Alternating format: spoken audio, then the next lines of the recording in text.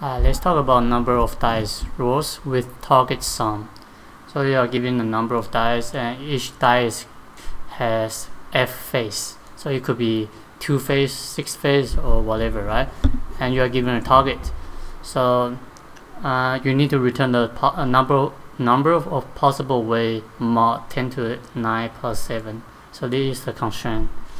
And for example, dice is equal to 1 and the face is 6 and target is 3, right? Whenever you roll a dice, you can only get one result because the face 3 for the for single dice could be only one possible outcome. So I made a 2D graph.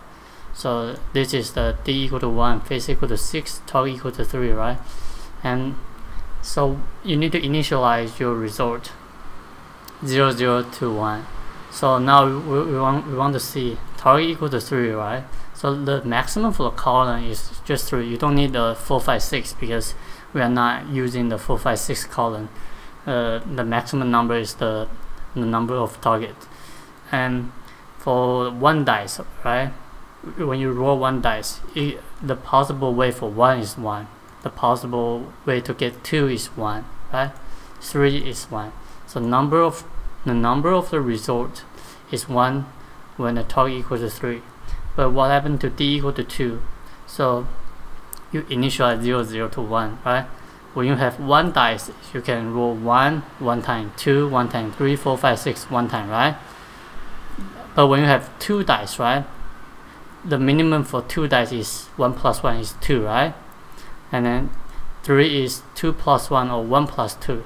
So it's 2, and then 4 is 3, 5 is 4, 6 is 5, 7 is 6. So the idea is taking the previous row and the column. So imagine I'm here, right? 2, 2. I'm taking 1, 0 to 1, 1. And if I'm 2, 3, I'm taking entire 1, 0 to 1, 2. And for this example, I'm taking entire number from 1, 0 to 1, 6. So you get the idea, right? Now let's start coding. So you definitely need a mod equal to integer 1e9 plus 7. This will represent 10 to the 9 plus 7, and you need a 2D array, right? So I like to do is new int, and this is dice and this is face initially, right? So D plus 1 and F target plus 1, right? We need to store the number of the dice, right? If there's one dice, we need to include in the default one. So it's 2 row technically. So if D equal to 1, then D plus 1 if for a row. Target you need to include in the 0, right? So it's target plus 1 for the column. Now let's just initialize 0, 0 to 1, and then let's see the number of dice. So I would say dice equal to 1 to dice less than equal to D, and then dice plus plus. You are starting from 1 dice to the dice is given, right? And same thing for the value. I have value start from 0. So you are actually looping from the entire row.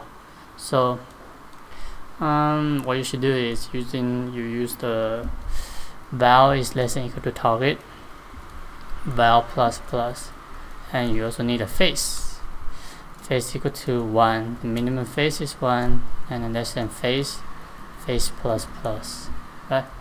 So face could be 3, and then what I need is this one, right? I take the column, subtract. I'm not using the same column, so I'm going to subtract 1 and then taking the entire column for the previous row. So what I would see if the value is less than face, which means it's not possible, since we're starting from 0, right? We have to start from 0. Just make sure this is column 0. So if this is happening, then we continue. Else the number, then we can see value. This will represent row and column, right? So row column plus, and we need to be careful. We are taking the previous row, right? Previous row and the column before, right? So this will traverse your column as well. So dice minus 1, and then the column before is using the val minus face, because val is greater or equal to face right now. If not, we just continue. Now don't forget the constraint. You mod the 10 to the 9 plus 7, right? 10 to the 9 plus 7, and you return the last value. So that the last value, it should be d to the dice and then d to the target, right?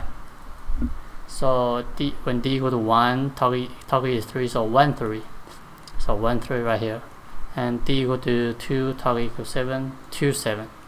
So let's try it. Alright, good. Alright, pass. So the time and space, for the space you try you're sorting every element. So d time target, right? The dice time target, so all of d time target. And for the space, for the time, you have 3 loop, right?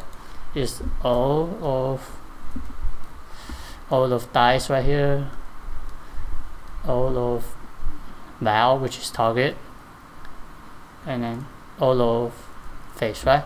So as a result is all of d time the number of the target, and then face is d time target time face will be your time. So this is not good for the 2D. Yeah, you are doing a lot of time consuming to calculate it. You can try 1D, but I'm not going to talk in this video. And also there is the hash map by using recursion, and I will talk about next time. And hope you get it. Bye.